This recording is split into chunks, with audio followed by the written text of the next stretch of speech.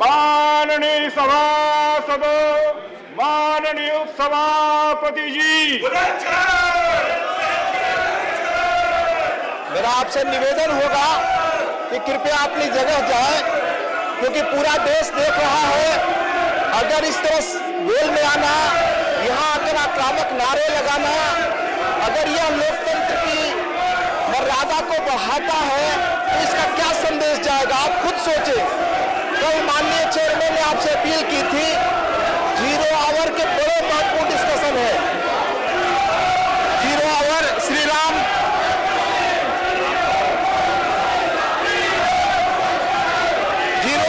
Ramnath Thakur ji.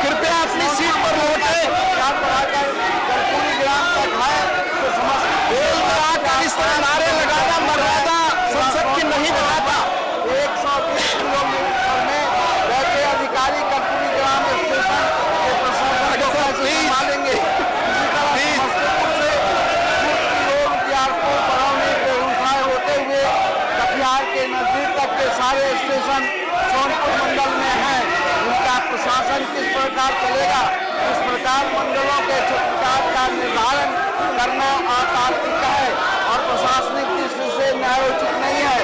Rail मंत्री जी को इस समस्या के निराकरण के लिए अपने स्तर से प्रयास करना चाहिए, ताकि सभी मंडलों के क्षेत्रकार का औचित्य पूर्ण और तर्कसंगत से निर्धारण हो सके। निवेदन है, इसके जन मुद्दे आते हैं, हर राज्य से गंभीर सवाल आए। हम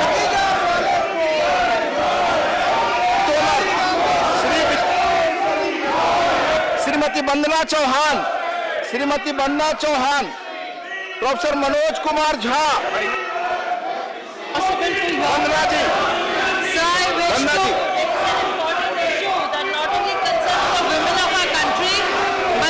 Social fabric on which the welfare and development of our country believes. So 33% reservation was given in all Panchayati Raj system way back in 1992. 25 years have passed, sir. Now that should be extended to the parliament and the state assemblies. The government has time and again tried to pass a resolution. Now there is brute majority in the Lok Sabha for the ruling party, and we will all be in one voice. 33% reservation should be given to women in the parliament and state assembly. That's my. महिलाओं के आरक्षण के बारे में वंदना जी बात कर रहे हैं, सुनने को तैयार नहीं है। ये अच्छा संदेश नहीं जाएगा सदन से। कृपया और इस तरह के शब्द अगर हम नारे लगाए तो देश में क्या संदेश जाएगा?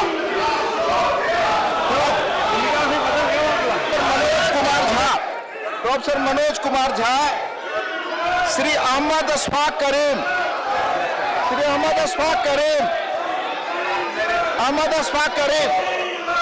प्लीज, आपका 0 आवर है, आपका 0 आवर है। पड़ेगा आपको कह रहे हैं अपना क्वेश्चन करिए।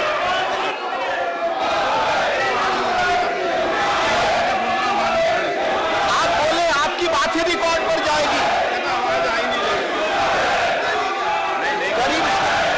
आवाज नहीं है,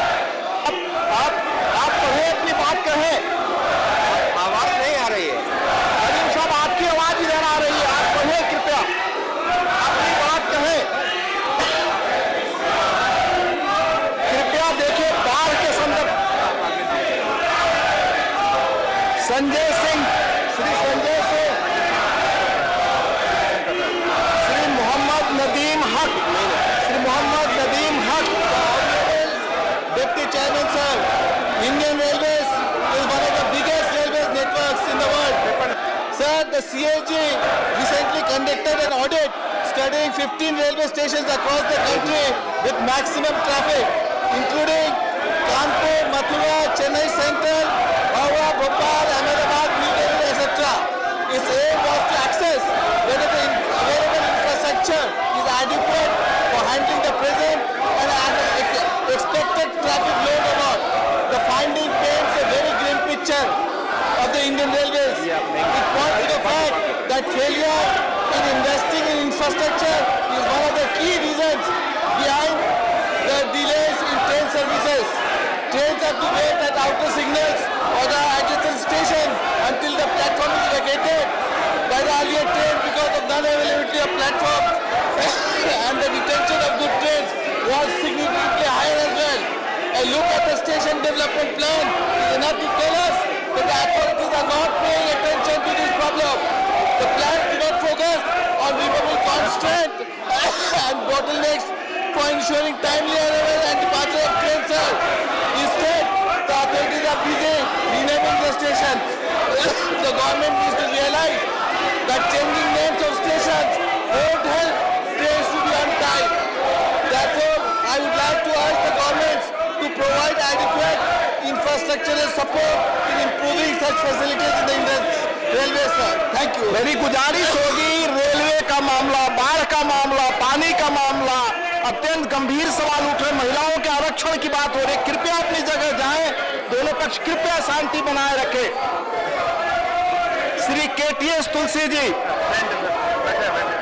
श्री केटीएस तुलसी जी आगे बैठे प्लीज,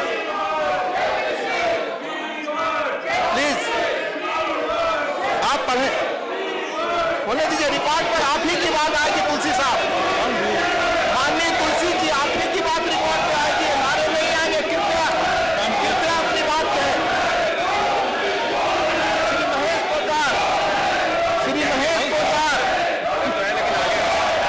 श्री संजय सिंह जी आप, श्री संजय सिंह जी आप, श्री केसी राममूर्ति जी, श्री केसी राममूर्ति जी,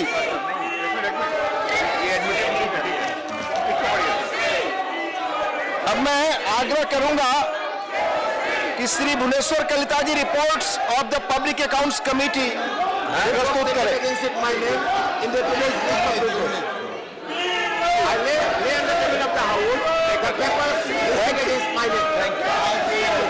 कल माननीय चेयरमैन ने बार बार आग्रह किया था, कहा था कि 13 दिसंबर लोकतंत्र की रक्षा के लिए कैसे हमारे जवानों ने अपना बलिदान दिया, कम से कम यहाँ उस सम्मान में तो हम चलाएं, उसका तो गौर करें।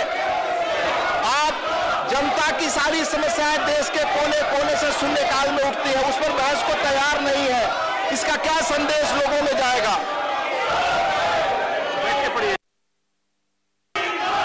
मैं बार बार सदन को चलाना चाहता हूं, मैं आपसे गुजारिश कर रहा हूं, अपील कर रहा हूं कि अपनी जगह जाएं, सदन को चलने दें।